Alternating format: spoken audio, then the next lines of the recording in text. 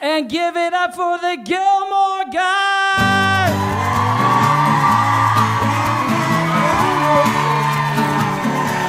Yeah.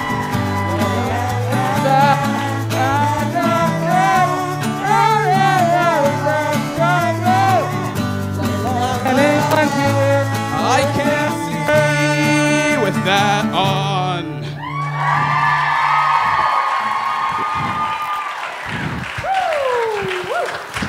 Howdy, guys.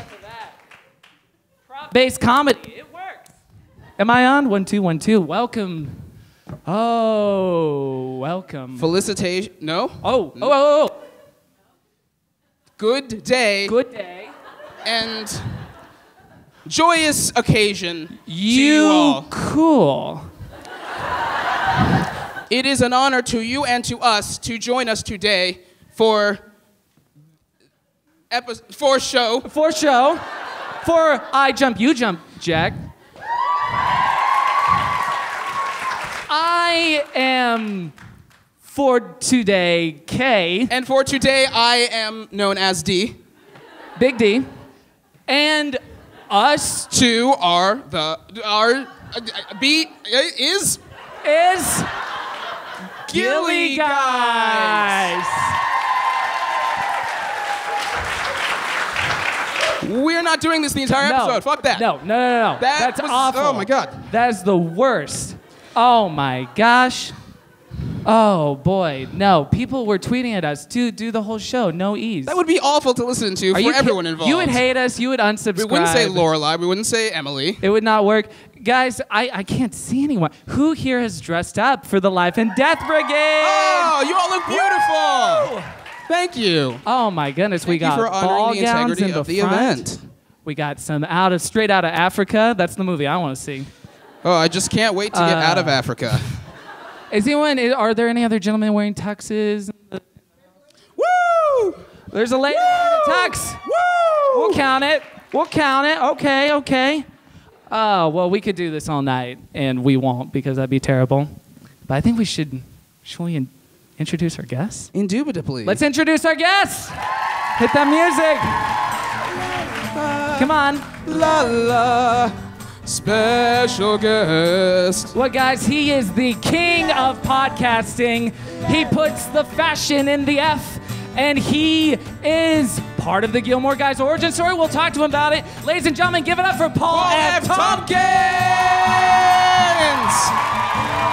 La la la. Hello. Special guest. Hell yeah. Woo!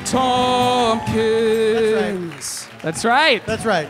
Beautiful. We're finally all together. We're finally reunited. Back together again. One and last it feels ride. So good. Yeah. Shall we have a seat? Why don't we, fellows? Let's do it. Let's do it. Paul, thank you so much for joining us tonight. Kevin, thank you for having me. Demi, thank you for having me. Of course. These gentlemen look very handsome. Thank you. For the listener at home. They emailed me and said, we want to wear tuxedos for the show. Where should we go? That's true. Google was down, okay? Is that like weirdly stereotypical and offensive to you that people would assume that? Or It's not offensive. Okay, it that's is good. something people do ask me a lot. I get requests like that a lot. Sure. Yes. Because you're kind of the guy for that. That's right. One- And I'm constantly renting tuxedos. And for the listener at home, Paul is dressed to the nines, straight out of Africa style, like the Life and Death Brigade. He is ready for the safari. That's right. What do we call Straight this outta Africa hat? style. What do we call this? This is a hat? pith helmet. Ah, how pithy of you. Sir. I pithy the fool that I'm sorry. doesn't look good in the pith helmet. I pithy the fool. That's the hashtag for tonight's show. This was a double setup. You both had your pith jokes. Welcome to the Comedy Central roast of Paul F. This Tompkins. is not Revenge of the Pith, I promise. Now, Paul, Yes. you are part of this Gilmore Guys story in a way you may not know. Because That's right. You were in the room the first time we were in the room together. And believe it or not, What room was this? Well, maybe not the first time ever, but the first time we knew. it was one of the UC Berkeley rooms. Right. UC Berkeley Franklin. Yeah. UCB Franklin. This was 2013. And believe it or not, you've been a guest on our show several times. What? Without you knowing it. I'm going to throw up a little slide on the screen. Oh, sure. From a picture I took of that night. Now, this is Doug Loves Movies. Sure. This is Adam Pally. Adam Pally, Gillian Jillian Jacobs, me. and Mr. Paul F. Tompkins. Well, actually, I believe it's Werner Herzog. Oh, that's true. Right. Yeah. That's right. That's true because Why did I get the little water? I assumed that was a choice. Well, Werner's a conservationist, so. That's right. But of course, Gillian Jacobs, Gilly, one of the OG Gillies, Gilly. picked Demi's license for that night as one of the name tags. My credit card. And- I was so lazy, I didn't make a name tag. I was like, please, get my credit card. That's true. And she said, oh, I know Demi, or as he's known on the internet, as Electro Lemon Yes. on Vine. And I let out a little, a single woo. A John Woo. And you commented a pretty big Electro Lemon crowd in the house tonight. That's And since then, you have been one of our go-to soundboards. Electro Lemon. So, Paul, thank you for joining us again on Gilmore Guys. It's always my pleasure to be back. Absolutely. Pleasure per usual. Also, I one can more. freshen up that sound clip if you'd like. If you want a better quality sound. That would please. be fantastic. We could do it right now. With your silence. No woos. No woos.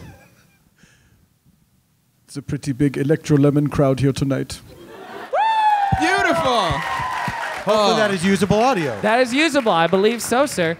Now, one other thing before we get into the episode discussion at hand, I wanted to commemorate is this week is very special for us because also part of the origin story.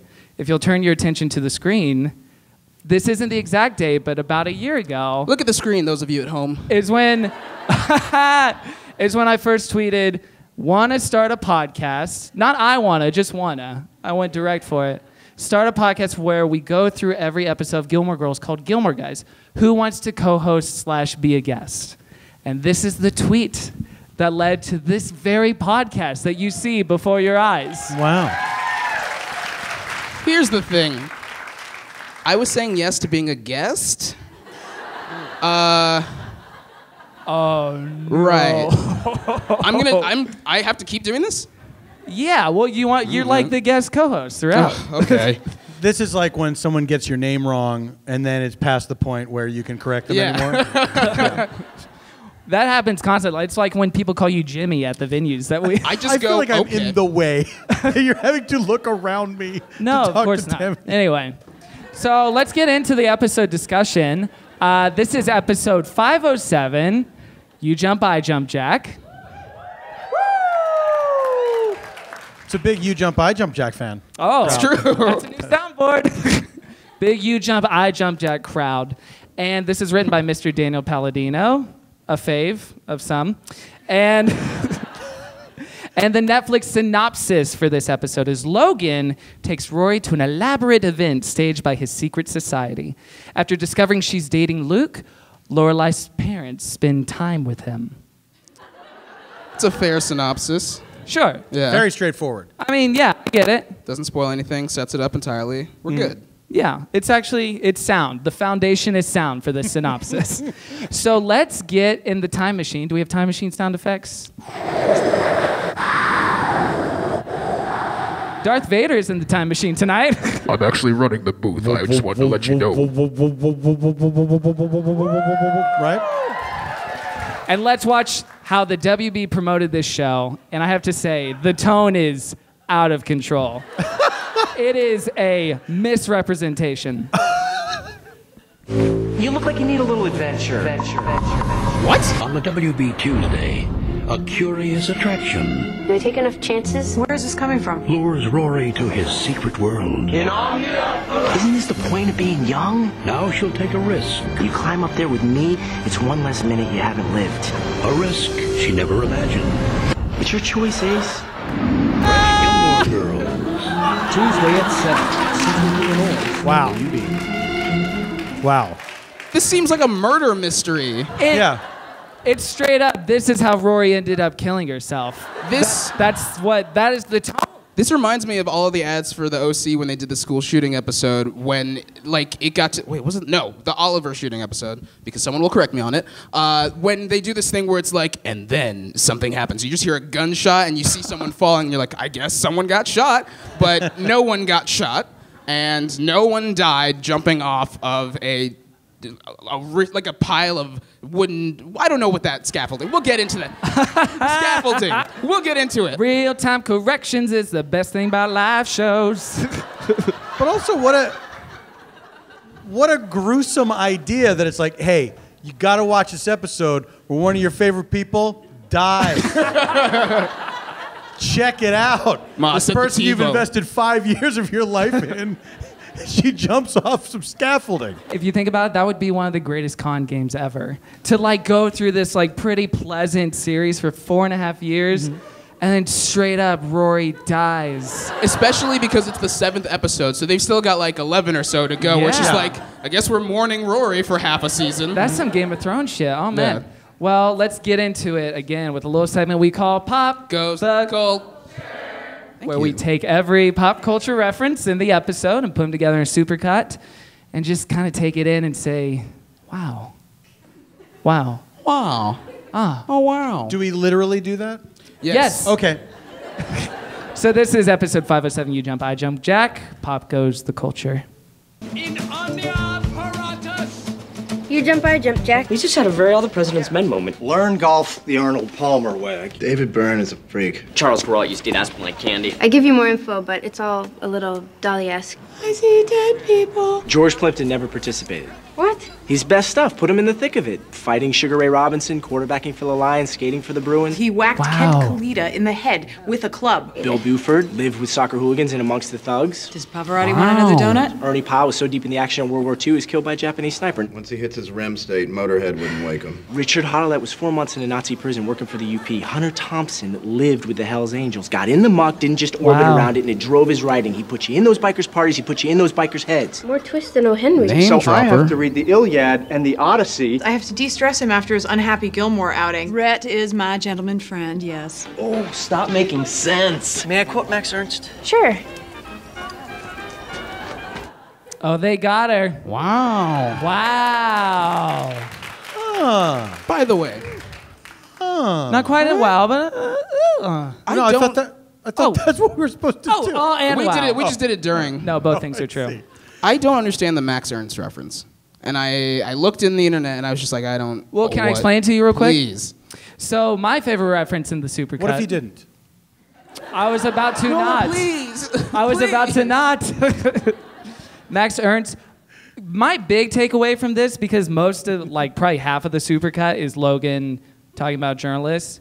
And my big takeaway from this episode, dare I say, Rory is a garbage journalist. Yeah, she's awful. She is not good. She's a terrible journalist. She is bad. We saw this in the last episode when she investigated the high stakes world of illegal downloading of music. We also saw it when she was like, you're my subject, so here's what I'm going to do to get the scoop. I'm going to follow you everywhere, so pay attention. And she's like sulking in the woods at one point. Gosh, she is not good at her job. Also, the conditions under which the story must be written. No physical descriptions of the people there. No physical descriptions of the location. No, like, I don't know what word she has left to use. Nothing. She's going to quote or Max Ernst that we and just have left publish to the use. entire thing. What would be the story if you can't say, you can't describe the people and you can't describe the location? So can you describe the things that went on there? You can say there was an umbrella, there was a jump, it was death-defying. Was it death-defying? No. No. Okay, let's do a poll. Clap your hands if you found the big Life and Death Brigade event and the climax to be legitimately exciting. 3, 4, 5, 6. To those same people, let me ask you a question. Are you scared right now? Demi, get down! I jumped off the stage for those of you at home. Wow. But legitimately exciting in terms of if I were there, would I find that exciting? Or are you saying legitimately exciting to just watch these actors enact this? I think either way. Oh, that's a good point. No, because I think if you were there, then there would be some intrigue to it, especially if you're doing it in a dress and there's a harness. But to watch it, it was not exciting. I do want to get into the specifics of this jump because I have a 6-point complaint with that entire sequence. Well, shall we watch the jump? Well, before that, I genuinely want an answer to what is the Max Ernst quote about. I legitimately... Does anybody get it? Don't answer him. Come on. He needs to learn on his own. If you answer him, he'll never learn. What was the Max Ernst quote? They go, "Can I quote Max Ernst?" She says, "Sure." They turn and walk away. I don't think it matters. I don't think that's a reference to Max Ernst. I think it could have been anyone. Can I quote Paul Lynde? They could have turned away. That's so weird. It was just time for a reference. Weird, right? It was just time. Look, we've gone 1.5 minutes without a reference. Let's cram one in there. That's insane. Can I also say that the Pavarotti joke, that was a real cheap shot, right? Yeah, does Pavarotti want another donut? And he's dead, guys. D-E-A-D. Yeah. Rest in peace. Buy donut. In a roundabout way. Buy donut.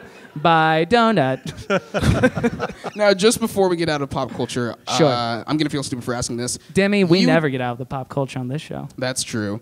You Jump, I Jump, Jack is a reference to what? Yeah. Oh, God. Oh, what? Tell me. At the count of 3, everyone yell it at me. This guy. 1, 2, Ridiculous. He 3. doesn't know. What was it? It's Titanic. A movie I haven't seen in about 10 years. And only remember for a sequence in which someone hits their head on a propeller and spins wildly out of control. My question about that is if that was even a direct quote from Titanic. Yeah, Kevin, you idiot. You're talking to the wrong people, Kevin. You big old dum-dum. But I will say, though, what changes it is, of course, this guy's name is not Jack, so it takes on a different meaning. That's true. It takes on a totally different meaning because when the person in Titanic, when Rose is addressing Jack, it's like it's this expression of love, personal, as opposed to I'll do whatever you do, buddy. It becomes a totally. I didn't catch it as a reference at all. So the sentiment you took away from it is if you're jumping off a bridge, I'm jumping off a bridge. That's exactly what I got from it. Yeah, really? Yes, but I guess, didn't get the most popular reference of all time. Rather than this WB drama series putting itself in the pantheon of the greatest love stories like Jack and Rose and Titanic, because it's essentially. That's what the line does, right? That reference makes it that kind of... Do you think that this is the greatest love story ever? No, I'm not saying that. Okay. I'm saying that might have been the attempt or the desire. I hope this was not the attempt because it's a terrible attempt. But maybe that explains the delivery of the line. Yeah. Is that they're pulling back from it a little bit. You jump, I jump. I don't think people are going to buy that we're conflating the Titanic love story with this love story. Just mumble it away. Don't move that jaw, Roy. So in general, let's talk. Okay, I do want to say this. The German episode title is Sprungs ins Ungsweiss, meaning leap in the dark. And the French episode title is Pas de repeat pour les braves, braves, which means no rest for the brave men. I heard some people groaning during my French pronunciation. Your French sounds like you're trying to impress a waiter at a Mexican restaurant. And I'm never not. Right, yeah. You're not wrong. I wish it was like Thou Sprouten, Zone Sprouten, Jack, or something. I want to... Jacques, it would be Jacques. Right. I do want to deconstruct no rest for the brave men. Are these men brave? No. Well, the men who jump off of the paintball launcher are brave. That was fun. I thought that was legitimately cool. I thought it was funny. I thought that's a more dangerous stunt. Well, let's back it up a little bit. So this was being set up in episode 506 when Rory is going down that dead end of the downloading story. And this story literally falls into her lap when a woman in a gorilla mask goes into the bathroom and she investigates it. By the way, you did suggest to me, here's the episode we're doing. You could watch the previous episode. It sets it up. I did not need to watch that previous episode. I might have more accurately needed to say, you should watch the previously on. Yeah, don't fast forward. The first 20 seconds. Previously on set everything up very nicely. That is true, because in the last episode, they don't follow up on Christopher with Sherry leaving him. They don't follow up on Suki being pregnant. They don't follow up on Norman Mailer. stabbing his wife. Zero Norman Mailer follow-up. The greatest mystery of our time. He died the very next day, so they didn't want to talk about it. The very next day. They were like, "Oh, this is a bad time to air it." Is that true? No. He died three years after that episode was aired. Peacefully in his bed. Yes, R.I.P. I guess. He'd accomplished everything a novelist could accomplish. Appearing on Gilmore Girls. That's right. So the Life and Death Brigade. Novels. Oh, I'm so sorry. I apologize to you. We weren't saying anything of importance. Continue. The Life and Death Brigade is kind of set up like a skull and crossbones type society, i.e. the famous, I think it was a Yale society. Yeah. Real-time Yes. corrections, anyone? It's yes? Yale. No. Okay, great. George Bush was in it. Skull and Bones. Skull and Bones. Did I say cross and bones? You said Skull and Crossbones. Oh. Which is like a Thank Marvel you. character. Wait, who's a Marvel character? Crossbones. Yo, what's up? I'm Crossbones. So it sets it up. It's this mysterious, intriguing thing to the point where in the last episode, we did see a picture in the paper of men in suits jumping off a thing wearing gorilla masks. Right. So they are essentially, I guess in this episode, repeating the same stunt or paying homage to it in some way. Yes. Let's go to because you wanted me to clip this scene out. When they first arrived to the campsite. Okay. You have something to point out with this? Yes. Should we watch it and then talk about it? Sure. Okay. It's a very small thing, but it's a very weird thing. It's two things, actually. Small thing, but weird thing, my style. This mountain air has revivified me. Make sure he doesn't run off the cliff. Stephanie, it's your turn. Finn, you slow down.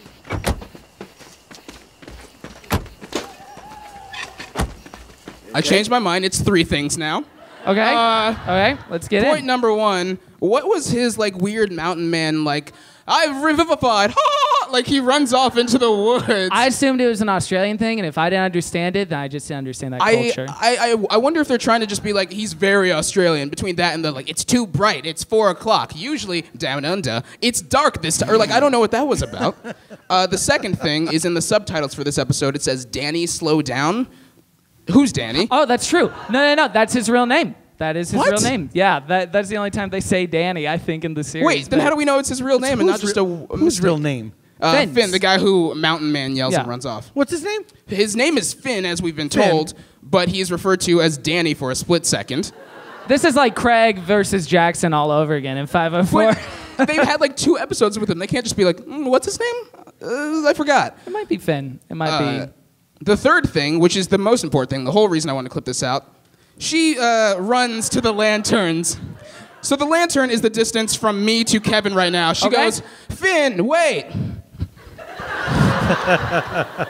And she kicks her legs wildly up behind her as if she's about to break into a sprint, and then goes maybe 4 feet. And it distracted me so much that I had to rewind to figure out what the first line that Rory says when they arrive is. I know someone who worked on the original TV show The Equalizer. The Equalizer was a TV... No. Proto-Denzel. Big Equalizer. The Equalizer was a TV show back in the 80s, I want to say, and it starred an old man as the Equalizer. He was this guy that people would hire to fix problems in their lives. He was just like this benevolent fixer. And so the Equalizer, he would always get the bad guys, but because he was an old man, if he was chasing someone, the actor being chased had to do a very specific run that they called the Equalizer run on the set. And it was, you had to do, you had to make it look like an incredible amount of effort that you were trying to get away, but you couldn't really go that far. So you had to, would you? Sure. Like this.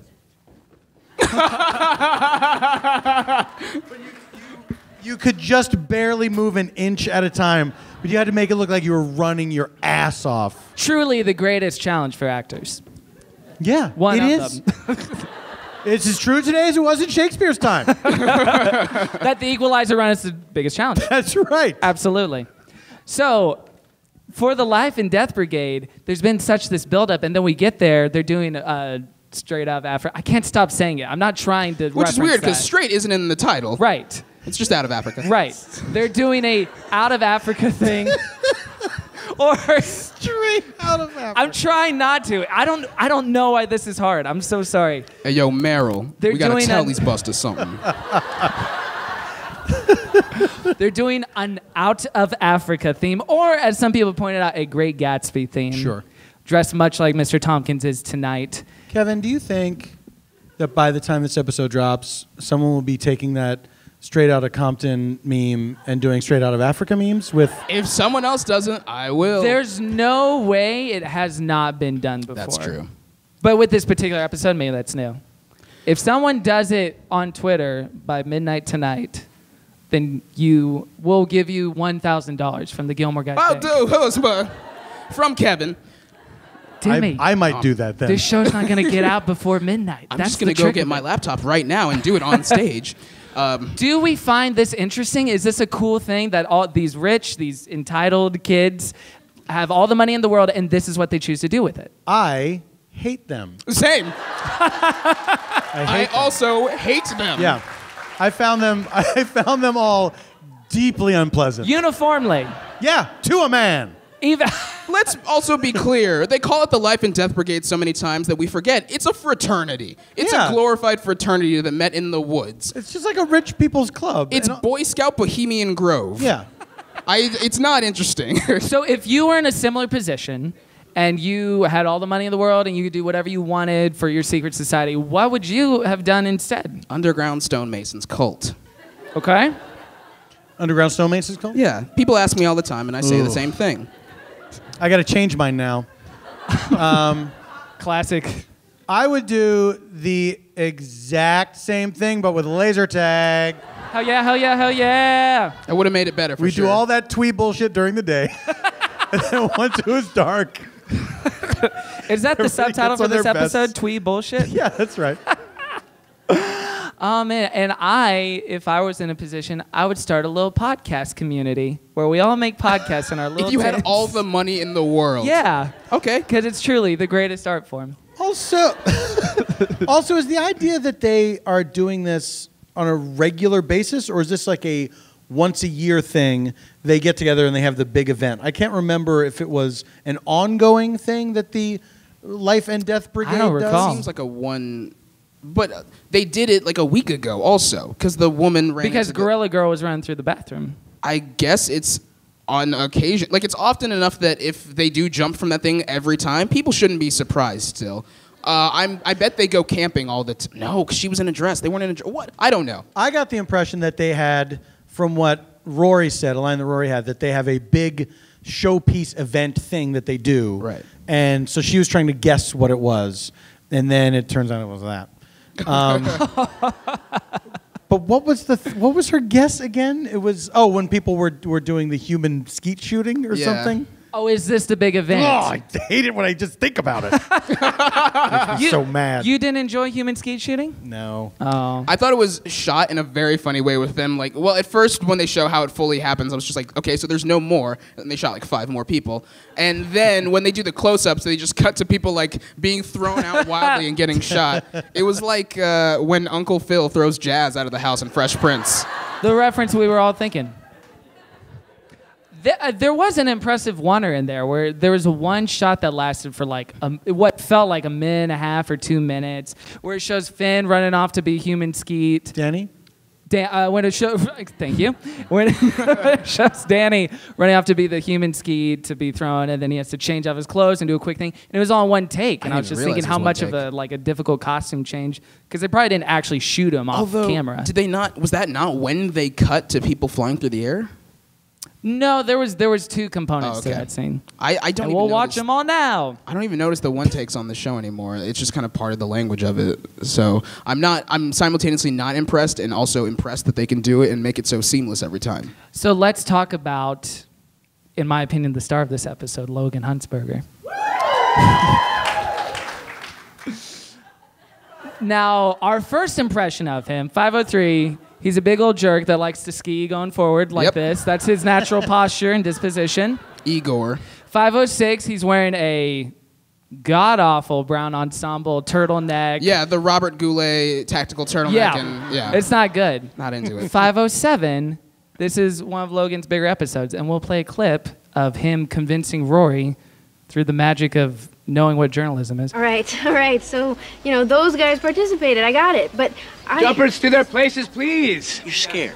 Well, yeah. And that stops the grades? It's stopping this grade. Come on, you look like you need a little adventure. What does that mean? You're just a little sheltered. Why? Because I haven't spent time in a Nazi prison, been stomped on by hooligans and beat up by Hell's Angels, and Plimpton got banged up pretty good too. It'll be fun. It'll be a thrill. Something stupid, something bad for you. Just something different.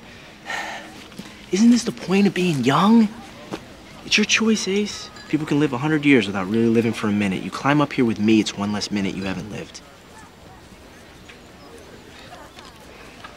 Let's go. I just read Fight Club. Let's go. That's better than Fight Why Club. doesn't you say it's like bungee jumping except there's zero danger? Something stupid, something bad for you, something completely safe.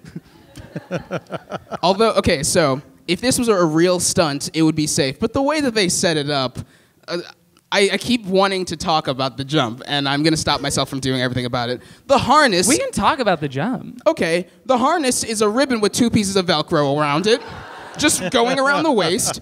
The harness for Logan is a hook in the back of his pants. So this would have killed them. Do you want to look at the clip? Let's just look at the clip. Please watch Let's this clip. watch the clip. This is the actual jump. I really should have confirmed that those potatoes were okay.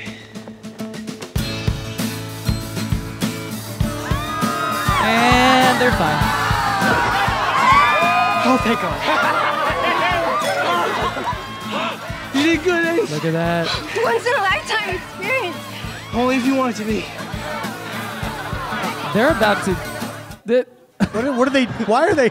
He's like, don't kiss, I got champagne. Why can't they stand? What's happening? The guy with the champagne was the best. If you look at that guy, he's trying to hand it to Logan. Yeah. And he's kind of following Hey, with stop, him the what are whole you- time. She lost her sense of gravity in the 2 seconds she was in the Stop air. having emotional catharsis and drink this. So the fall starts from them, so they jump off, and it seems like they are actually gaining speed until they slow down in the next shot. Yeah, then they really slow down. Yes, and then in the very last shot, they pick up speed real quick again. Yeah. Rory That's leans the- forward as if Jesus she's Christ. falling back to Earth for the first time. It's insane. And if that had happened, again, they would have died. I don't know which rules to follow of, like, the way it's set up is a terrible thing, but also, if done correctly, this wouldn't have been a bad stunt. So I will go with both saying that it's a very like boring stunt that you see at like a big mall. You know those malls that have A big mall? You know those malls. You where don't they know put mall stunts?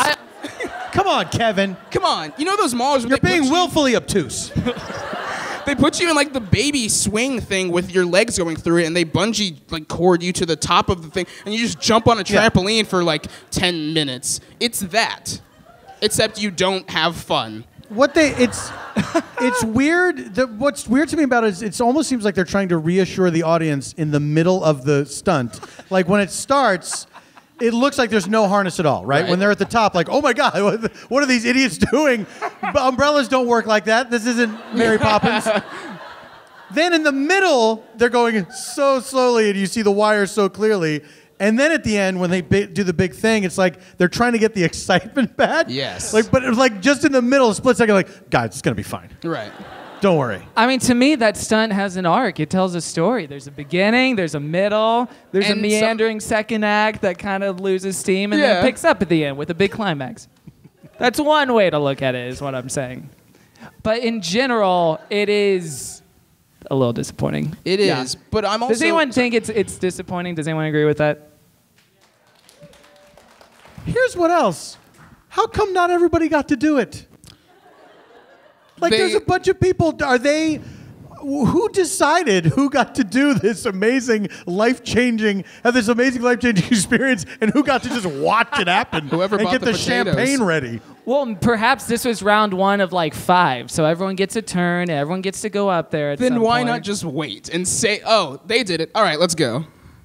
You know? You raise a good point. There's holes here. I'm not saying there's not holes. Demi, it's not a perfect show. When I asked you to do this a year ago, I didn't promise it'd be perfect. You did. You DM me, you're like, don't worry, it's a perfect show. I might promise that. But then after that, I didn't promise it'd be perfect. I promised it'd be good. And I promised it'd be something we'd all remember for the rest of our lives. Should I get out of here? No, you're fine. I want you to see this. I promised it'd be a journey we all go on. Are you going to propose to me? What's happening? Demi, you can live 5 lifetimes without really living a lifetime if you don't live it with me doing a podcast. So what do you say? Ugh. You cast, I cast, Jack. Get to your seat. By the way, that quote is like a really bad yearbook quote. I don't think it means... It's a Facebook quote, yes. right? Like, it's You jump, I jump, Jack? What was that? You jump, I jump, Jack? No, You're saying it's a Facebook quote? No, the people can live 100 years without ever really truly living for a minute. Which... Wait, what did you say in the previous episode in Omnia Paratus actually means? Because it means ready for all things. It's YOLO. But it essentially means YOLO. Yeah. They fancied it up. It's YOLO. Which, fine for them. It has no E's. It fits your weird rule. Oh, that... Let's play the clip, we gonna talk about it? Play that clip. Clip time. Drove me nuts. Dubious logic if you ask this thoughtful guy. Hello, everybody. My God. Shocking. Silly girl. Not adjusting to this proud point of ours. Sad, this diminishing vision. Excuse me? Faux pas count is 6, I say. 6, no doubt. I again concur. Point of fact, daft lady. To catch on would prompt our congratulations. It's a game? At which you totally fail. You want for instruction? Apparently. Said gap twixt D and F shall not slip from lips in any word this group allows. Said gap twixt D and F. You're not using the letter E? Says this thing our group did banish. Loud for all to drink in. Daft girl. So, no one is supposed to say the letter E? My God, this woman hounds us with this thing I banish. Dumbfounded. I'll catch up with you guys later. Have fun, if that's what you're doing. Bloody horror, that woman. Ostracism should occur, I think. Ugh, fuck all of you. I agree. They're the worst. The worst. Also, people made this out to be like the entire group. Everyone does it. It's just the 4 guys. Everyone else is tired of it and just kind of ignores that rule. So I think it's a game that 4 people play and no one else talks to them because they're just like, no, I'm not. I can't. My name has an E in it. I'm not doing this. That's the thing. Are we supposed to enjoy the whimsy of these guys, or are we supposed to despise them? Which I did. Well, I think that's kind of the brilliance of the show and brilliance of like this particular thread, because this is Rory being wooed by the other side of money and the other side of entitlement. We've seen it represented. We've seen wealth represented through Richard and Emily and High Class and Society and Biddy Charleston, all the high class names. But this is supposed to be like the more luring part. I think that's what I'm getting from the story. Like their creativity and their whimsy slash douchiness is supposed to be something that's like interesting and lures Rory more into that world. But does it, or is it all Logan? Because she doesn't seem particularly entranced by any of the people, and even with Logan, it's like he has to really give her a hard sell to get her to do the jump. It just seems like she doesn't seem that interested or intrigued by any of it. She's just kind of walking around and taking notes, but she doesn't seem to be having fun. It's not like it's not until she does the jump that you see any kind of moment of her seemingly loosening up or being into this world at all. It takes a lot to make a stew. Oh, please don't. Am I wrong? Or am I? No, you're correct. I feel like, well, I'll have to think about that. I wish you would. I will say on stage thinking is the best part of my podcast. I don't know why she was allowed to be at this event. Like, I don't know. Because Logan, I feel like, is the unofficial leader of this group. Yes. They're like, oh, there are no leaders. It's Occupy Wall Street. But there's Logan's the leader. For rich people, finally. Yeah.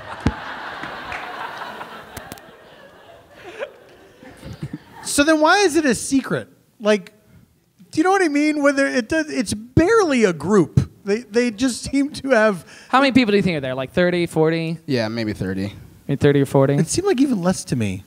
So why is it a secret in the sense of like... So they can drink in the woods with no rangers going, hey, you Griffith kids. Park. They make it... There's so much secrecy that surrounds it. I guess that's part of the fun of it, but they're not doing anything... I don't know. I just hated them. I think it's only secret because Rory wouldn't be there if it wasn't. Would we have preferred something edgier, like they're skinning a goat in the woods and Rory comes upon, it's like, oh, yes, I want full-on Santeria. What's that? I want a full-on animal sacrifice. I would not have minded some dark ceremony. Yeah. That's all I'm saying. Or maybe it was everything that happened up to that point, but then the big event was like a goat had the umbrella, jumped off the platform. Yeah. Just one goat. People can live 100 years and never push a goat off with scaffolding.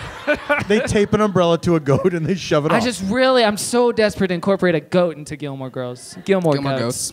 I'm just so confused. Also, they make her dress up for the morning event, but not for the night one. Can we talk about how Logan has an eye for dress sizes, and that eye is literally, like, this is where the show gets kind of supernatural, I feel like.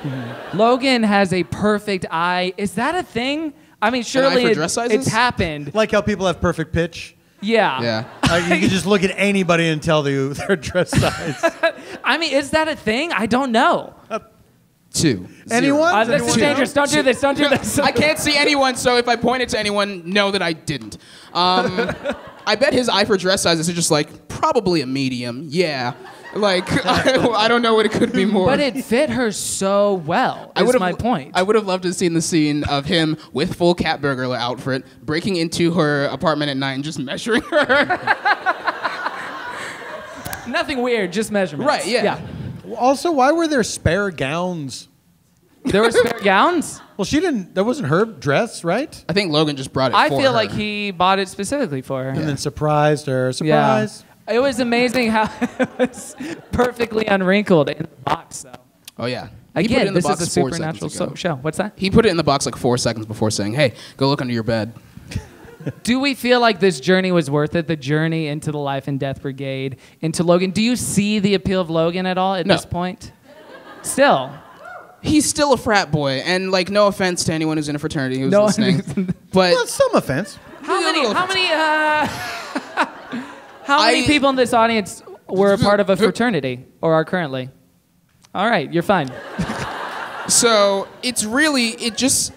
I don't feel like there's any intrigue to him that I'm just like, wow, this is the guy. Like, he's charming, but he's charming in a way that is like off-put. Like, he's just a dick, and he does this thing where like his whole charm is being like, I don't care about you, I'm quirky, and just walking around with his hand in his pocket. I think he's smarmy. Yeah. He is smarmy. Smarmy. That's a double-edged sword. I feel like a just defender when I defend Logan. Like, because I hear myself and I understand. You have more of a vision of him. I've seen him 3 times. Sure.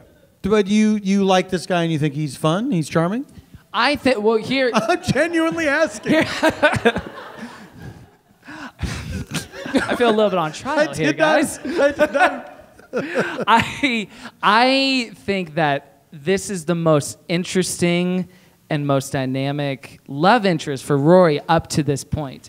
And I think Matt Zuckery's charisma is the most outstanding up to this point. He has one of those voices. I was thinking about this while watching the episode. He has one of those like super interesting voices where he can put gravitas and urgency into anything I think he's seriously a tremendous actor. He almost reminds me of Clark Gregg in that sense. You know what I mean? You know how Clark Gregg, Agent Coulson from the Marvel movies, he can make line readings be so interesting and pointed and communicate something very interesting that's not there just blank on the page. You know what I mean? Are you saying him as an actor overall, or in this? Have you seen him in other things in addition to this show?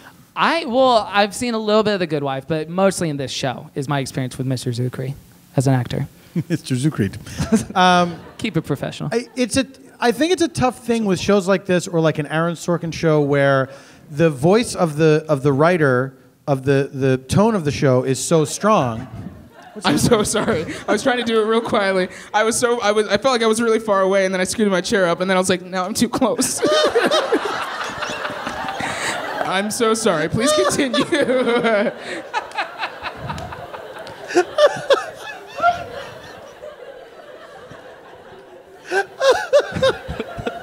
Live shows are fun. Physical bits in and do you feel that you're close enough now? I'm good. All right. How do you feel about your distance from everything? I feel okay. I feel a little tethered. I feel like a piano player in a band. Right. You know what I mean? Sure. Because it's like, I can rock and roll, but I still got to go back to the keyboard. At least a piano player can stand up, but that drummer, he's just stuck behind them drums, man. The drummer's a bummer, I would say. Unless you're Don Henley. And then it's like, hey, I'm going to sing lead from back here. Are we having an oldest reference contest on the show? Because we could. Wait, what the fuck was I talking about? Oh, Logan, Matt Zuckery, the actor. when the voice of the show itself is so strong, and it's sort of the challenge for the actors is, how do I deliver this dialogue that is somewhat regimented in its rhythm? It must be word perfect. And still, I have to give it some kind of performance. And I think the problem is, it's if you watch the show, if you watch episode to episode, as I did with West Wing, I could see the nuances of people's performances more easily and more quickly as I watched the show. Whereas I have not seen this show in a long time. And so this is my first time watching an episode, which I'd never seen before, because I only seen the first couple seasons of this show. So to me, everyone sounds exactly alike. Like the delivery of every line is the same, and it's harder for me to see the subtleties in the performance. Do you know what I mean? Yeah. So for me with that guy, it was tough for me to take him in as a charming dude that was any different than anyone else. Like, because why isn't she in love with him over there? Sure. He sounds exactly the same. Oh, with Danny? Exactly. But I had no idea Danny Strong was in this show. Oh, yes. And then he had like his cool floppy hair and everything. Was that cool? Was that floppy hair cool? For Danny Strong, sure. I'd never seen Danny Strong with hair like that before. There's Oz coming. I don't think it was an insult. It was not meant as an insult at all. Danny Strong. You're the one who questioned the coolness of the hair. I think the point of this is that we love Danny Strong, and nothing said here tonight can be used against us in a court of law. Danny Strong, much more compelling performance to me than Mr. Zuckery. Yeah. Then Mr. Zuckery. Again, I'm not trying to say Mr. Strong Zuckery. delivers a bravura performance in the role of child hard-boiled reporter boss. Oh man. So still we're not in the Logan camp. We're not Team Logan. This didn't do anything to convince you otherwise. This wasn't persuasive. It didn't convince me, but it did make me go, I guess this is the most interesting thing we've seen of him thus far, which isn't again, it's one of three. And I feel like the scene that I think was his best is when he's telling Rory the rules. That's the nicest I've seen him, but it also does start with him going, "This food isn't for you, it's mine." Which feels like a thing that you would do jokingly to be charming, then just go, "I'm kidding. Here you go, Ace." That's what I would have been like, okay, he likes her. He cares about her. Oh, we're talking about with the plate of food. Yeah, but something about him actually being like, "No, I wasn't kidding. I'm going to eat this in front of you," bothered me.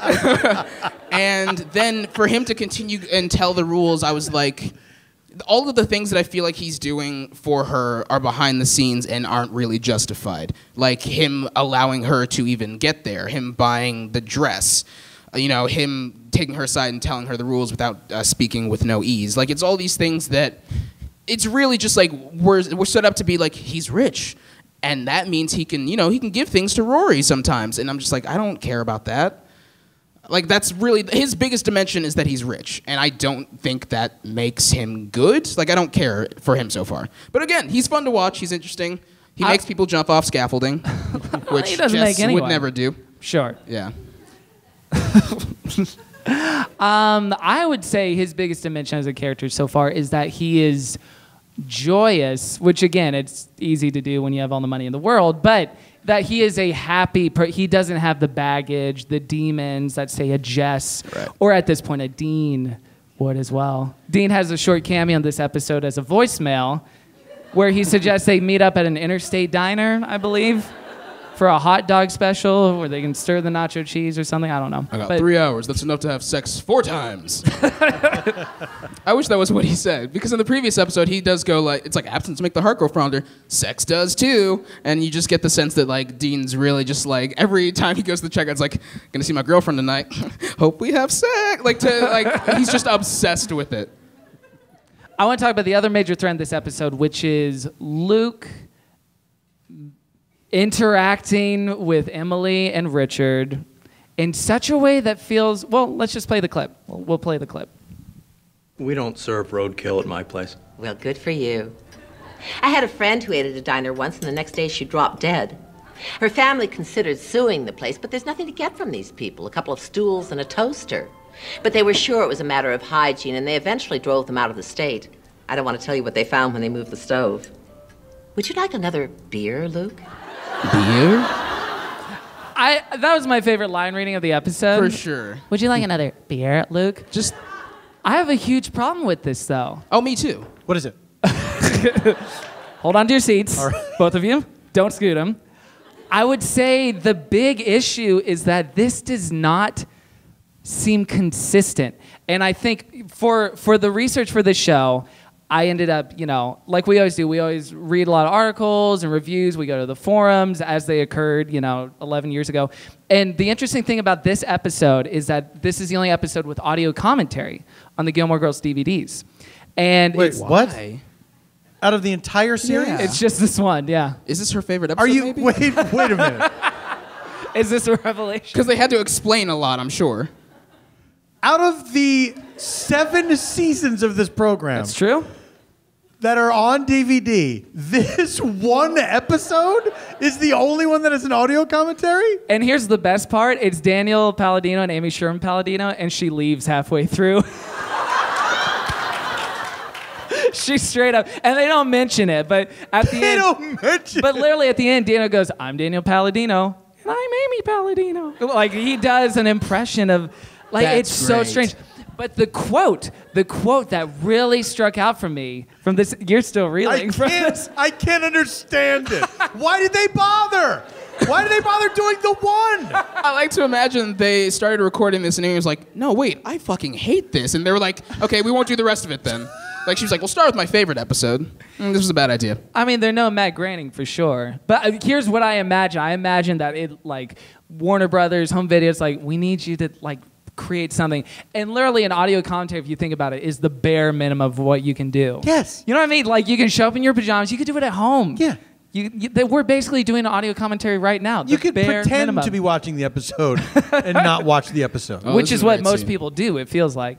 But You're right about that. here's the quote. Sorry, I didn't mean to get political. But Daniel says, they're showing the scene, or a scene of Emily and Lorelai.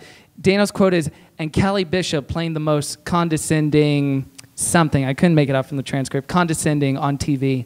And Amy says, no, I don't see Emily like that. I find her the only voice of reality on the entire show. Here's why I think that's telling.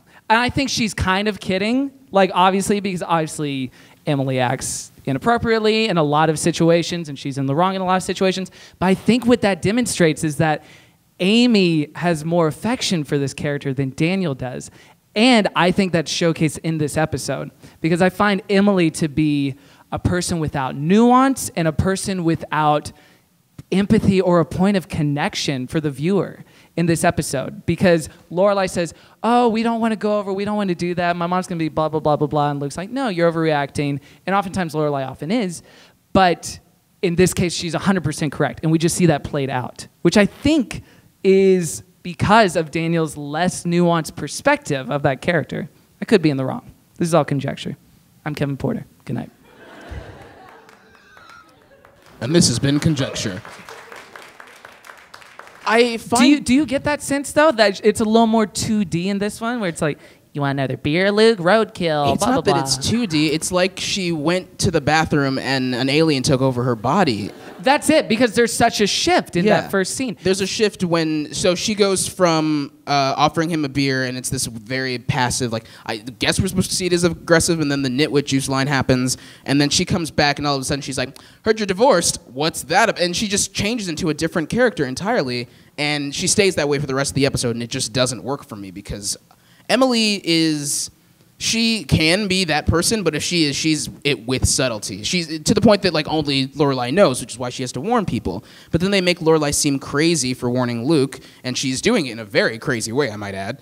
And then on top of that, we don't see it until she's like, all right, fine, I'll stop. And then Emily comes back and she's like, Lorelai was right. Would you like a beer? Like it's just not. It doesn't work.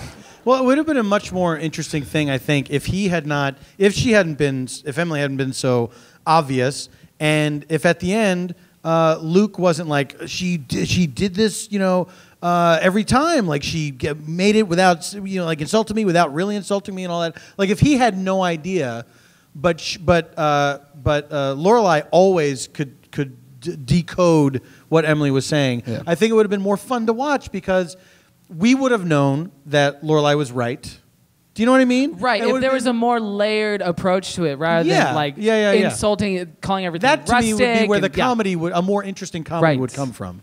Rather than, also, I do have to say, I find Luke's behavior a little strange when he offers her a sip of his beer. I found that a little out of character. That was weird. Right? Yeah. I didn't know what that was supposed to be. Yeah, but even just a weird thing that no one would do. Would you like a sip? Yeah, unless you're married or something, because sipping each other's beer is only for marriage, guys. I've said it before. That's not something you would offer. You wouldn't offer your host a sip of something that they were giving to you. Yeah. It's weird. Here's your beer. Thanks. Do you want a beer? You want some? Do you want some? But even think about season 3, Swan Song, when Jess comes over with Rory and Emily is perfectly lovely to him and then explodes to Lorelai later. Think about in the hospital in season 1 when she says to Luke, "You're idiots, the both of you," as in you should be together and you're so dumb for not seeing it. Or when she asks Lorelai earnestly, "Do you have feelings for this man?" This doesn't seem to jive with that. This just seems like a hard left that they need to do to make Emily, and to a certain degree, Richard, more manipulative, more hateable, more devious characters, and it doesn't work for me. They crank it up to 11, and it's not good. I didn't add anything. I'm sorry. That'd be amazing if that was something someone said in every conversation. I feel like I do say that a lot, actually. In IRL? Yes, because Wow. I get in my head and I'm just like, we don't need to even say this. What's the next thing to talk about? Down to the point. Well, I did want to play a clip, and it's part of our unofficial segment called, "Is this homophobic?" And this is Lorelai ranting and raving to Luke about the direness of the impending dinner. But I'm warning you, if I call and tell her it's on, and then you change your mind and you want to back out, we're gonna have to leave the country and have extensive facial surgery and sex changes, both of us, so that we can, kiss and not look funny. Okay. Is this homophobic? I think it's just a weird line that is transphobic and homophobic, but also just bad. Like, I think they didn't think it through to, oh, wait, this means a thing that is offensive. I think they were just like, part of me thinks that they thought, oh, well, if one of them gets a sex change, then it's going to look like Luke is wearing a dress. And he's still a man, but he's like, it's a Jenna Maroney and Will Forte thing. And I think they saw that as like, well, we can't have that. It's 2004. And I think they were if they so proper in 2004. I miss those days. I think if they thought a little bit more about it, they would have been like, no, that's a line we should cut. But it's not intentionally like, ooh, gays.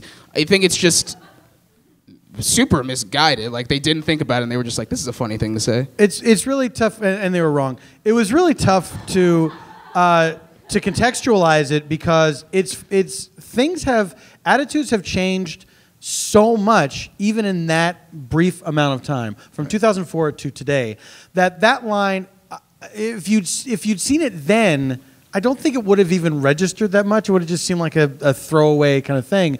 But now it is kind of glaring, and it's like, it's not only kind of homophobic, but it's just bad comedy. Like, it's not that good. It's it a real didn't feel first well draft. thought through. It's a real first drafty kind of thing. Also, there was another line later on that has nothing to do with homophobia, but she just throws in, "I see dead people" out of nowhere. Like, when she's like going into something about how it's going to be. She's possessed. The phone's heavy. Yeah. I see. Come on, you can't just throw in an "I see dead people." That has nothing to do with anything. I would say that's a Daniel touch, though. Well, you know get Daniel in here. I want to talk to him. Please, welcome. Daniel Palladino. Sorry we made you stand backstage while trashing your episode. Now, what makes that a Daniel touch? Daniel touches are... By the way, that's the next T-shirt. If Daniel touches happen to you, go to a policeman or go to your teacher. I feel like Daniel Touches is like a clown's name. Like, I'm Daniel Touches. I'm Daniel Touches. Some hallmarks of Daniel Palladino's writing style. would be an indulgence in quirk, an indulgence of pop culture references. Daniel was a writer on Family Guy for a time and actually did end up going back to Family Guy for a few seasons after his time on Gilmore Girls as a producer.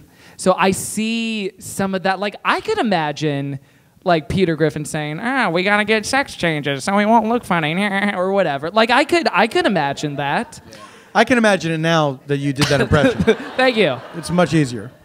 It's my job to transport people to another place. But you know what I mean? Like, it's just like it doesn't track. It's just like a reference that's stuck in there, but it has nothing to do with anything that's going on. It doesn't come out organically out of any dialogue, and it's just like, it's just shoehorned in there, and I don't know. It's that kind of, it's a placeholder joke as opposed to the ultimate joke that you're supposed to write. She also does a thing that she does very often, which is to start telling a joke by making you guess what she wants you to say. She goes, "How dark is it?" And then Luke has to, if he decides, he's like, "I don't want to play this game." Huh? Yeah, really. I mean, he's like, if he were like, "I don't want to play this game. How are you?" The joke is done. But he has to go, "How dark is what?" He has to be confused for her to go, "The cloud over." It's like a weird, I hate that type of joke. And he falls for it every single time. Yes, exactly. Damn it, Lorelai. It's like he's up-dogging her or it's like she's up-dogging him every time. Yeah. Hey, Luke, it smells like up-dog in here. What's up, That's Lorelai? terrible. Like, if she just said, "That's terrible," she's like, "Well, damn, another joke ruined." Oh, man, I really want to talk about what she's wearing in that scene, and you know what that means. Fashion! Woo! You know what's scary is for a second there, I didn't know what you meant. And I'll start with that scene. This is Lorelai in the diner. We'll bring the lights down a little bit. And is the scarf, it's almost a bolo tie, but it's not, and it's green. It looks like a scarf that Steven Tyler ties on a microphone. Totally. Oh, I see that. Or She's been hanging out with Teresa Rebeck a little too much. Deep cut for Smash fans. And we can talk about, well, I'll put this up for you, Paul. Deep cut for Smash fans. This is Mr. Danny Strong in the with his cool floppy hair. Hey, he's got cool floppy hair. And his Neil deGrasse Tyson tie.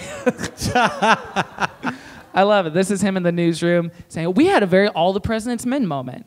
Which I see, like that, Paul, would probably be more of a reference that is more organic, more comes out of the story, because Doyle is trapped in like his All the President's Men moment constantly. Like he is a Sorkin character stuck in a Palladino show. By the way, do you feel like the correct thing would have been to say that was a very West Wing, like, do you think they were like, I think that's too close to home. I think that's what I was saying. Like, do you think that they were like, the right thing is to say West Wing, but we can't draw the comparison? Well, because people legitimately in interviews said to Amy Sherman Palladino, there's been rumors that Amy Sherman Palladino is a pseudonym for Aaron Sorkin for writing Gilmore Girls. Like, I read quotes from her and she's like, no, it's not a pseudonym. So I'm sure she's tired of I'm it. Amy Sherman Palladino, and I know that I'm a person, so. Yeah. I'm me. I exist. Also, Aaron Sorkin hates women, so how is... I mean, guys, watch the newsroom. He's not a fan. Be true. He's not a fan. Watch Social Network for all the strong, powerful men. Woman. Strong, powerful woman. We can talk about Lane's this is Lane's like uniform for the diner, I think. I just noticed her shoes. Like her cardigan. Her shoes are rad. Zach is dressed up like a middle schooler. Here's what I like about this scene. What were we gonna say? What does he do during the day? He thinks about getting ready finally which I still don't know what that means. Like, does that mean he like finally broke it off with that girl in Hartford or something? He's like, I'm ready now. That's what happens in this episode. Did he take care of something for that to occur? Or was it just like, I had to process? I think it's like what Jess did. He's like, oh, if we're gonna date, I gotta dump someone. I have a fashion question. Sure. Over there, is that a person in one of those To Catch a Predator suits? Perhaps. That's for the visual companion. I do like Lane's diner outfit, though. It's always the same thing, but it's always very cute. It seems like again, if she was a cartoon, like that would be the perfect. I love that we get to see her in it every time. It's adorable. It's adorable. This is Lorelai and Rory in the first scene. I gotta say, Rory's hair in this episode a season best. It's fantastic. It looks wonderful. She looks like beautiful. she's off to A gentleman the prom. yelled out from the crowd. Yeah. By the really way, is good. I usually do this at the beginning of the show. Clap if you're a single man here tonight. Oh. All right, everyone, take note. Moving on. Oh. Anyway. This is, I wanted to point it out. I mean, she looks gorgeous as usual, but the lighting in this scene, this is Emily talking to Luke and Lorelai on their like dinner date. The lighting is haunting. Like she's underlit like a horror movie kind of from the fireplace. Well, she's about to tell a spooky story about the boyfriend she didn't get to meet. Lorelai. This is when Rory and Logan show up to the campsite. Logan's rocking a leather jacket and a sweater. I would wear that sweater. I like that sweater. It looks warm. Why is he wearing a jacket and a sweater? Well, they're out in the secret woods. It was probably cold. I want to point out Lorelai and her classic. This is just her uniform now. It's like a button-up shirt and a vest. This has made an appearance so many times. Yes. And I love it. It's nice. Very simple. I just wanted to show Logan's little face here in this scene. He looks like the dead tutor in Happy Gilmore. Happy Gilmore Girls. These are two of the rich Carl Weathers, D-bags. Chubbs. Oh, sure. What is that? Oh, I was explaining. Never mind. Fuck these guys. I hate these guys. Look at that guy's face. Ugh. These two aren't my favorite. I like Finn the best, I think. That's Colin, right? Okay, thank you. I had a 50-50 shot. And Who then transports all their brandy snifters and shit out to the forest? That's what I was wondering. Who set this up? This is a lot of work. the budget was big. The budget was big, guys. Which I thought maybe an interesting reveal could be like, oh, well, Richard was part of the Life and Death Brigade. That's why we let you in, Rory, because you're part of that lineage. Mm-hmm. Perhaps that would have been an interesting kind of organic story point. Sure. That did not occur. Nope. It sure didn't. Oh, Danny pals. This is Logan and Rory. I got your event integrity right here, mister. What? I love that line. I hate that line. I love it. I think it's great. It goes against everything she's been setting up. Which is just like, I don't really like you. I'm just here for fun. And then she goes like, well, mister, I got your event integrity right. It's so weird. She delivers it so weird. No, I think it's totally consistent. I don't think so. You can come back, Paul. I think It's she's okay. The chair scooting on this is the most visual show we've ever done. If you want like a visual representation of our relationships, just watch the chair placement at any given moment.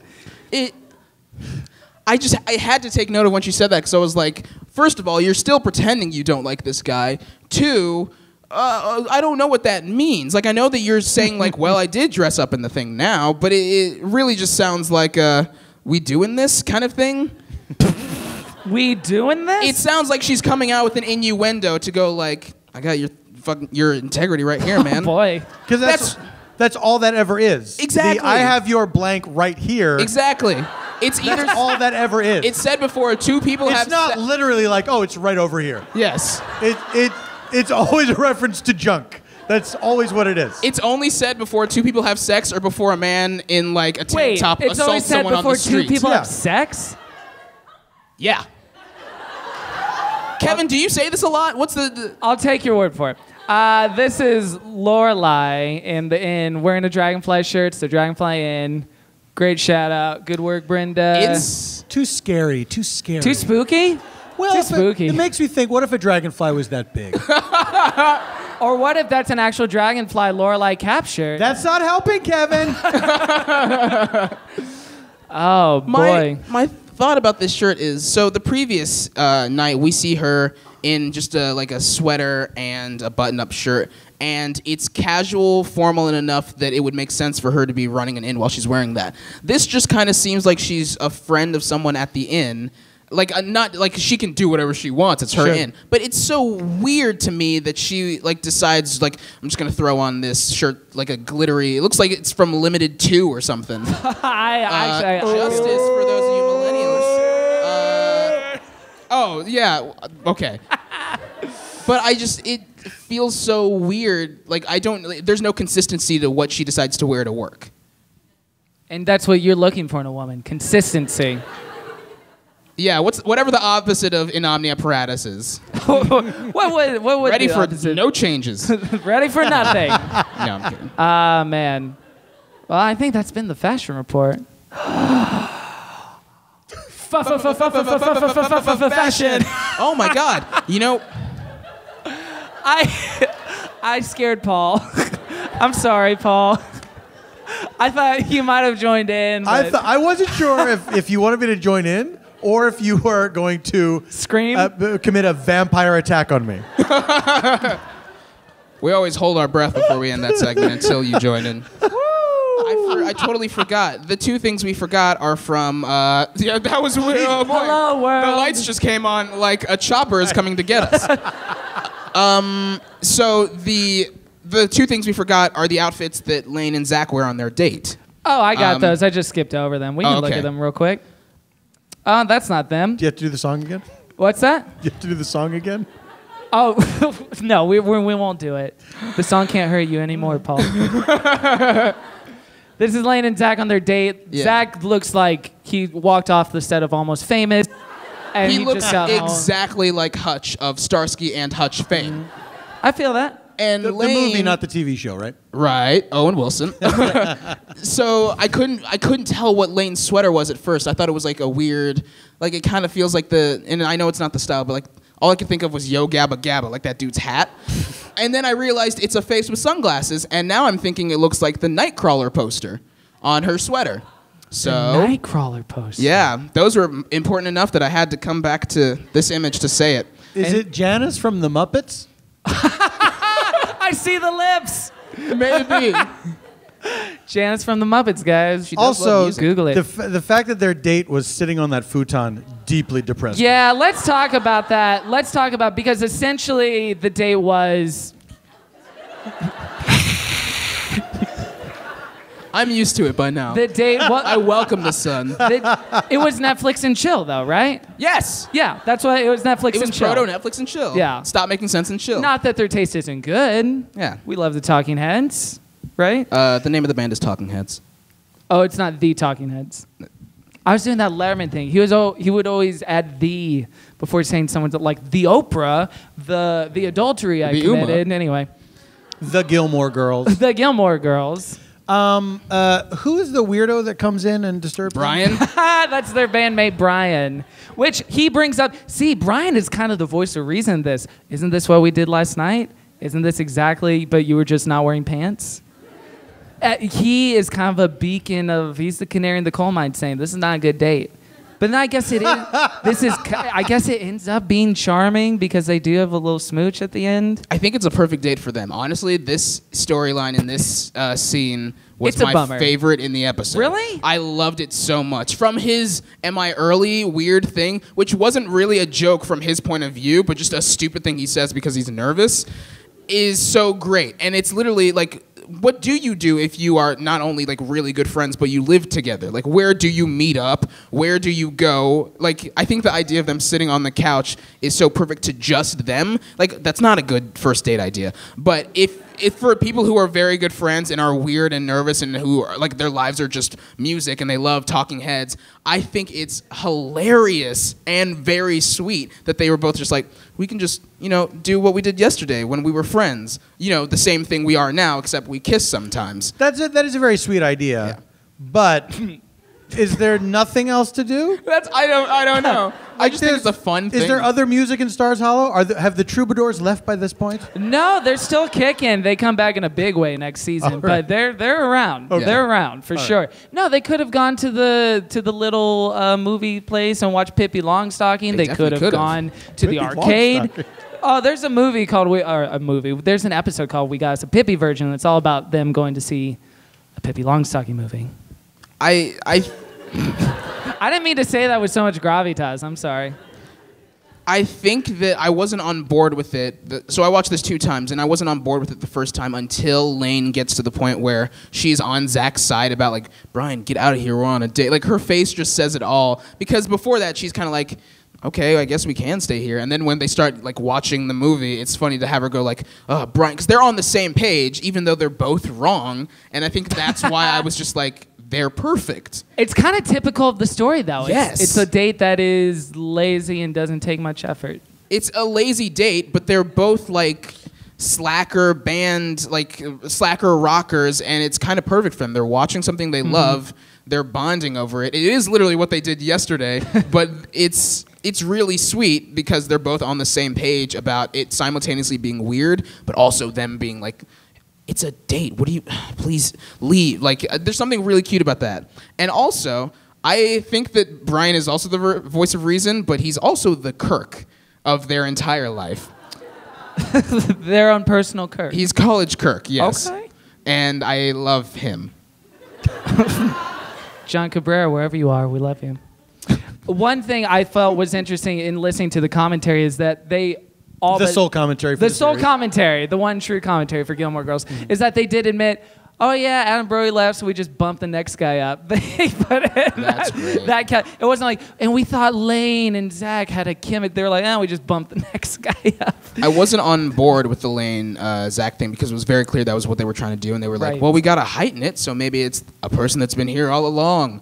But I think this episode made me like I'm solidly in the camp of like they're great together. So I'm excited to see them. So you're in. You're all in on Zach. Yeah, and Lane. I'm all in on. That's good. On Zane. On Zane. Oh, dang. Lack? Zane Lack. Sure. I did want to read the quote from Amy regarding the men on the show in the commentary. She says, "It's just an assembly line of hot boys we have in a warehouse, and we just bring them out for the WB stable. They just bump up the next one. Yeah, it's quite an image." Oh, man. Anything we need to discuss? Oh, I want to discuss Richard taking Luke to the driving range of betrayal that he often goes to for devious things. The dick joke that we talked about. The great dick joke. I'll bring up dick on the internet and see what comes up. That was a joke. That was actually a pretty good joke. I thought it worked. That was a pretty good I think it was great. And that's one of the best. You know, when they show like all the highlight reels of like Edward Herman. Here I am. It's always the dick joke on the show, which I find to be interesting. Also, fun fact, when Luke was calling Lorelai, he's like, I'm drunk, I'm on the driving range, I got to read the Odyssey. He was for real sick that day and vomiting all day. No and they way. had to shoot that scene anyway. Do you think they changed it because of that? No, I think it makes sense. Although we should talk about the fact that Lorelai's like, well, just hit a few more balls and drive home in the current state you're in. It's not a great idea. Yeah. It implicitly encouraged drunk driving. Although, was it a drive? Yeah. No, never mind. I was going to say drive isn't a golf term, but no. This is a top 10 moment for me right now. I want to play the clip of Emily and Richard at the end, and then I want to take a few questions. Why would you go golfing with that man? Why on earth? Who, Luke? You are encouraging this ridiculous relationship. Emily, please. He is not good enough for Lorelai, or to be Rory's stepfather, God forbid. Can we be a little more of a snob, Emily? The fact that you paraded him around the club, our club. It happened to be a fruitful outing. I am going to assist him in franchising his diner. Richard, that hirsute lout is not capable of running a complex business. Well, that's obvious, Emily. That's why he will have no significant role. He'll be the front man. We'll shave him, stick his picture on the menus. The whole thing will hopefully bestow some credibility on him. At least then, if this insane relationship between him and Lorelai continues, we can legitimately take him to places like the club. At least on holidays. This is absurd. You're absurd. The whole thing's absurd. And you're not thinking ahead. Excuse me. Richard is an insane criminal mastermind. That is the takeaway, right? Yes. Which I found to be kind of in character from what we saw last season with the betrayal of Digger and getting back with his old partner and joining the firm again. This is who Richard is. He's not sweet grandpa reading the newspaper who's obsessed with how tall everyone is, although he is obsessed with it in this episode. If you are a daughter of his and if you are dating a daughter of his, he wants to know how tall you are. I don't remember you being this tall, Luke. I feel if I went to a diner and I saw that guy's face with that dumb hat looking at me, I'd walk right out of that diner. That I must say that the decision that they made to have that character wear that backwards baseball hat I'll never understand it. I understand it. What do you understand about it? I feel like it was a move of convenience in terms of every time we see him without the hat, there's something different going on. Yeah, it's his and I version think of it was to achieve consistency in that department. Yeah. Truthfully. That could be right, but how about just turn the fucking hat around? Wear it like a true man. Just wear it like a hat. It drove me crazy.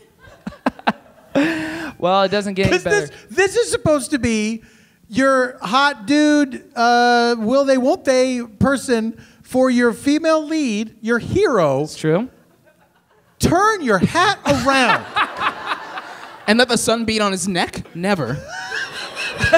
Then go deer stalker, my friend. Well, that could have been a good way to explain that would have it been away. if he was the guy who owned the diner who wore a Sherlock Holmes hat. That would have been an interesting character choice. Oh, man. Well, we've been doing a little segment in the last couple of episodes. I want to continue, and this is something we call Twop on Pop, which is where... Still need a better name. Which no one knows what this is because we started in an episode that hasn't come out yet. But it's, it's in 505 that we started this. Oh, I was like... This is when we read comments from Television Without Pity and see how people reacted to this in real time as when this came out without, hindsight or the history or looking forward. So this is just people's fresh, raw, hot takes. Hot takes. So let's see.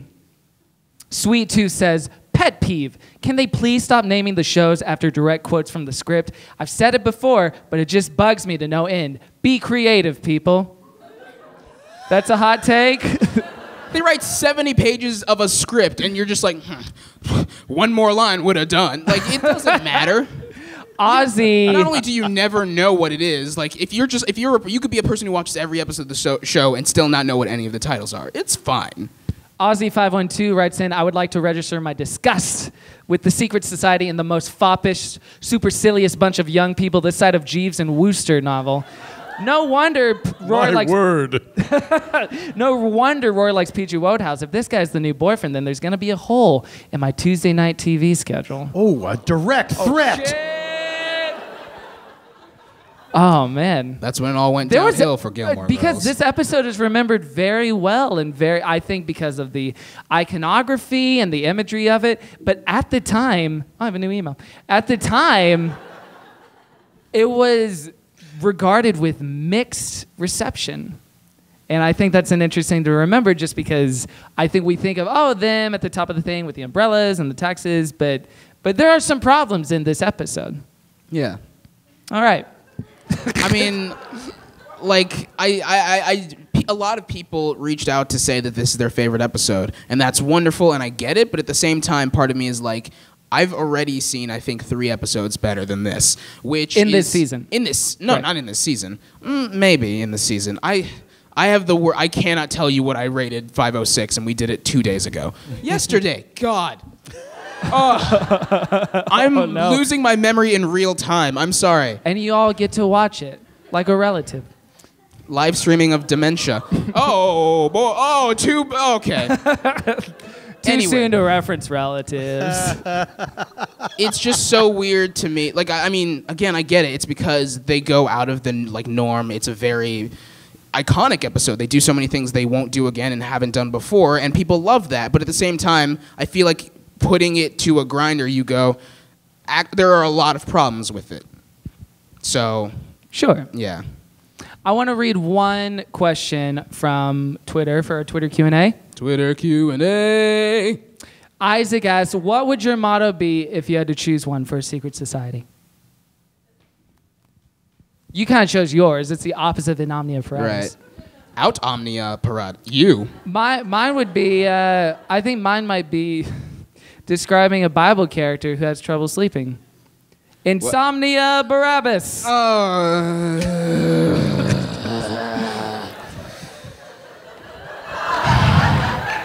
Don't clap for him.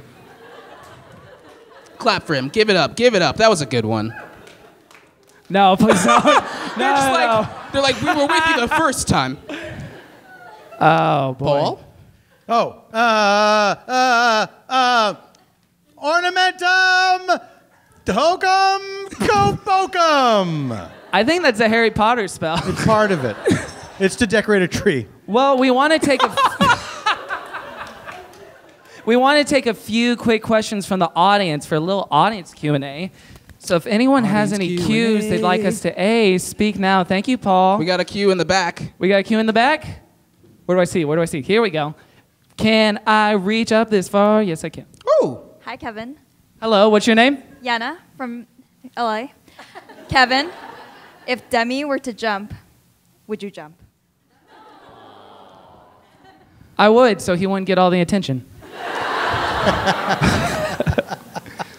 That's fair. No, I would totally jump. We got one in the front row. What is your name and what is your question? My name is Caitlin. So what would your stunt be that would be exciting and death-defying? If we had a secret society, what would our big stunt at the end of the event be? Well, I think the idea of them having a stunt at all is just kind of like, it's weird.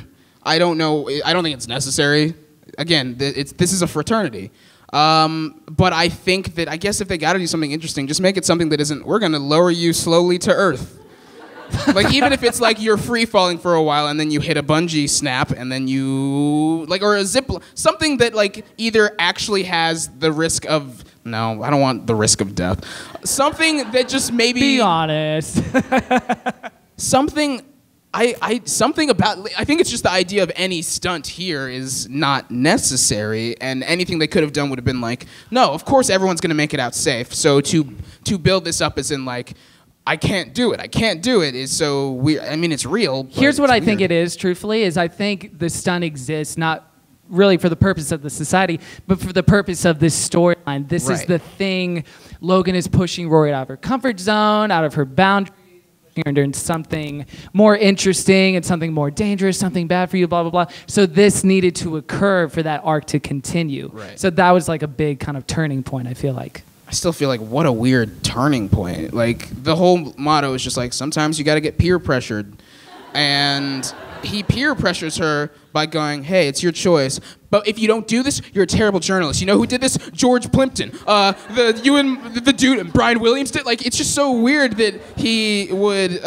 Brian Williams wouldn't be the greatest example at this point. I couldn't think of a single reporter. My stunt would be I'd burn that forest to the ground. That's right. And I'd salt the earth that nothing more would grow there. Paul, are you okay? Huh? Where'd you go, buddy? I'm real good. Are we doing questions? Yeah. Yeah, a few more questions. Anyone where I can reach with the microphone? Oh, I got one right here on the aisle. Hello. Your name and your question. My name is Gwen, and I want to know why you did not talk about Lorelai's heart sweater. Yeah, why didn't we talk about... Oh, yeah, about... we mentioned it briefly, but we didn't really get into it. We got derailed by Rory's hair. Oh, that's true. That is exactly what happened. Rory's... I mean, is that supposed to be like a character thing? Like Lorelai wears her heart on her sleeve, literally? Is that what that's supposed to communicate? I think she does in terms of like what she wants and needs at any given moment. Maybe. All right. But no one was trying to say that with that sweater, right? That was just a sweater they had. I hope not. I think it was just a weird sweater. It looks like the neon lights on like a Vegas chapel. Just like it's a circle of I like this hearts. interpretation. I'm literally just imagining like what if they started lighting up in sequence. That's what I imagined when I saw this. Season 8, it's gonna happen. Do we have a question up here? Your name and your question. My name is Ashton, and I'm wondering, what are you two gonna do for your 1-year anniversary? That is such a sweet There's question. a lot of cute questions happening tonight. For our 1-year anniversary? Yeah. Well, maybe we could go back to the place where we first recorded our first podcast. The place we record it now? Right. Yes. And I could have a picture of us framed from that first podcast recording session. That would be adorable. Yeah. And like, would read really well on the audio-only show that we do. Rose petals around the microphones, perhaps. A little music playing. And then maybe, for the first time, we could watch an episode of Gilmore Girls with just each other. And not for the podcast, but just for fun and the joy of watching the show. I don't know about that. Does that sound fun? No. Oh, boy. Well... What would I do for your anniversary? Yeah. Paul, what would you do for our anniversary? What would you? Well... I'd probably rent a stretch Hummer limo. We go on what I call a Gilmore Girls booze cruise. Ooh. Where we drive to, I think it was the Paramount lot. WB. Of course, the WB. We'd probably hit Paramount before the WB, though. Right. Quick little stopover. See all the greats. Yeah, and we'd just crash that sumbitch through the gates, drive all around Stars Hollow, doing as many donuts as a stretch Hummer limo can do. Yeah. Have another donut, Pavarotti. Right? That fat fuck. I'm glad he's dead. He had no right to live. So says that character on the Gilmore Girls. Gilmore Girls. One more question. And then champagne I'm sorry. toast. You're still going. No, I'm done. No, you had another thing. Champagne toast. Champagne toast. Yeah. Yeah, that'll be fun. I do champagne One toast. more question. We got one over here on the edge. Your name and your question. Hi, my name is Heather, and it actually is my birthday as of like 3 minutes ago. Woo! So it stars holla happy birthday to Heather. Happy birthday. So it's not so much a question as a I'm sorry, did Heather say her birthday was 3 months ago? 3 minutes 3 ago. minutes ago. What? Wait, what time is it? Oh. How did you feel about Zach when they banished Brian from the date? And he's like, well, what if we need that room later? Oh, I thought, part of me was like, that's very true to Zach, and I love that Lane was like, go in my room.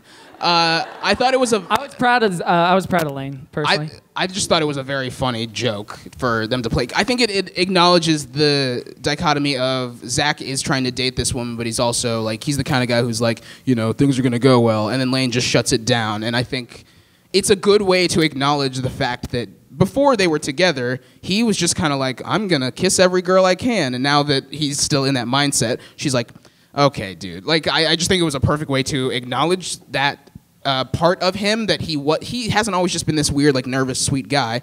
He was kind of like trying to be a playboy. And I don't know, I like the way that they acknowledge that with just a fun little joke that really just kind of gets it out of the way. Amen. And on that, I think we should rate the episode. Shall we? No, there's no vampire tag. Oh, okay. I enjoyed the episode. I think the thing that bugs me, because I enjoyed the Life and Death Brigade stuff, then I think you did, and probably you did. Although please get that to Paul Tompkins commitment for dressing up as a from this show in attire, Life and Death Brigade attire. So I'm going to give it 8 out of 10 E's. 8 out of 10 E's. Because I'm going to use all the E's I want. Well, that's 8 more than you should have. Yeah. No, that's not me saying this is a 0 episode, because I think it's very good. I think I get why this is people's favorite. It's a fun episode to watch. I think it's for people, if this was the first episode of Gilmore Girls I ever watched, I'd probably be like, this show seems fun. I'd probably come back to watch this. But at the same time, there are so many things that just don't resonate with me and just don't work. And you guys are going to hate me for this. This is the first time I think I realized that I don't think I like Lorelai very much. I think she is kind of annoying sometimes. I think we've established that. No, but it's like they crank it up in this episode between the thing of her saying that warning Luke of the stuff for Emily and warning and the weird joke that she does and the Kent Kalita thing on the phone. And I realized that because I was like, what was the Lorelai storyline? I was like, there wasn't really one. And I kind of went, I think that's fine. And again, I'm sure I will like her again the next episode. But well, I think it's a function of the arc of the series, maybe, too. Maybe. I think so, because especially in this season, as we see Rory more wooed by this world of entitlement and privilege, I think we see Lorelai starting to lose some of those, because the archetype of Lorelai, maybe in the first couple seasons, grassroots by her own bootstraps. Right. She raised herself, she raised her daughter, and now that they've separated, they used what could have been a weakness of, just like, oh, she has to go to college, but they use that as a strength. And how do Lorelai and Rory function without each other when you break up that codependency a little bit? So I think maybe you disliking Lorelai a little bit more is a function of the story they're trying to tell. I hope so. But it also... I think it. Now I've lost my train of thought. I feel like it was.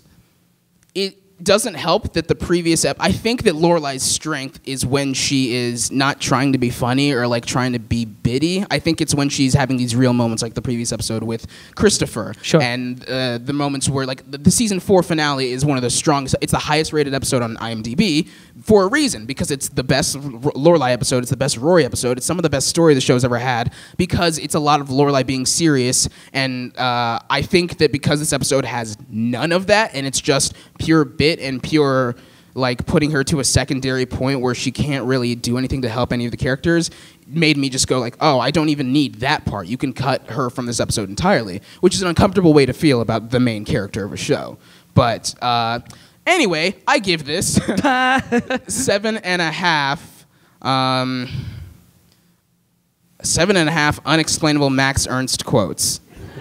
I'm Out of how many unexplainable Max? 10 unexplainable Max Ernst quotes. I would love for someone listening to don't this do it. on He's Twitter. never going to learn. Please Don't say it on Twitter. You don't say know what on it is Facebook. either. I don't, but that's kind of the beauty of it. Please, someone tell me. In a way, the unknown. Yeah. Mr. Tompkins. This is tough for me because turn those lights down. We don't even see the people anymore. No offense, people, but it's unnerving. I feel judged. That's better. Obviously, having not watched the series in quite a long time and not being caught up on the storylines at all, it's very tough for me to judge, and yet also extremely easy for me to judge. I'm going to go right down the middle and give it a 5, because I think that there were, if I were seeing the show for the very first time, I think, as you said, it would be intriguing enough to me to continue watching it, but it was hard to like people.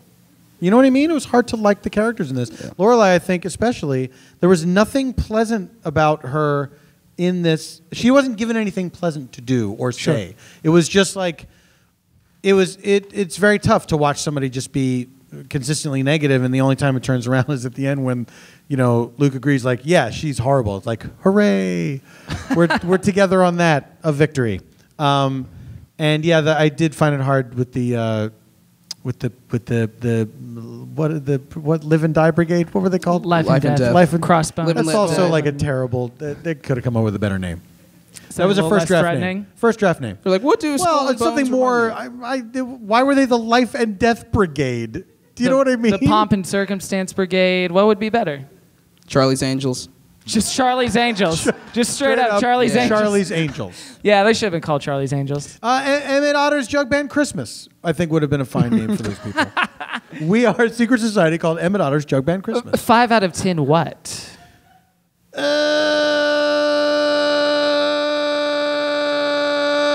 Heart sweaters. Woo! Oh, guys, now it's time, real quick, for a segment we call Where You Tweet, I Will Follow, where we plug our social media, because that's what it's all about, and the stuff we're working on. Paul? Yes. What do you want to plug? You can find me on all the usual places, at PF Tompkins on Twitter, and my Tumblr that has information about me. And my podcast is called Spontaneation. That is on Earwolf. You don't have to. Come on, guys. Don't. Shit. I'm just talking to the audience at home. I'm not talking to you guys. I know you guys checked out on me a while ago. You're like, this guy's, he dressed up in a costume, but he's bumming us out. He's being mean about the show. Only Demi is allowed to be mean about the show because he's on a journey. Right. I know I'm not on a journey. And you're just like, fuck this guy. He's no Jason Mantzoukas. We had so much fun with Jason. This guy's just a drag. That's anyway, not true. So that's me. Check out Spontaneous Nation. No You Shut Up is coming back to TV. I cannot comment on that. Okay. I got in trouble for doing so earlier. Oh. Well, regardless, check out the older episodes. They're those great. Just you can watch. I can talk about those all I want. Oh man, you can find me at Kevin T. Porter everywhere. You can find me at Electrolemon everywhere. And what's that? What's his username? Electrolemon. Yeah! That's my new ringtone. Guys, give it up for Mr. Paul F. Tompkins! Thanks, guys. And there's only one thing left to do. I think we We need to do this. It's a part of our journey. It's a part of us becoming more adventurous men, better men. We are going to jump off this stage. For the listener at home, this stage is a 50-foot drop, and we are about to jump off of it. Do not try this at home. Are you ready for this? I sure am. You jump, I jump, Paul. Here we go.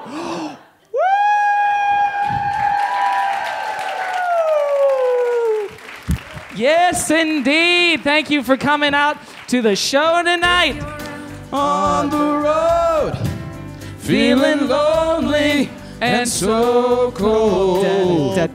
All you have to do is call my name and I'll be there on the next train. Choo-choo, where you lead, take it, Paul. I will follow anywhere that you tell me to. If you need me to be with you, I will follow.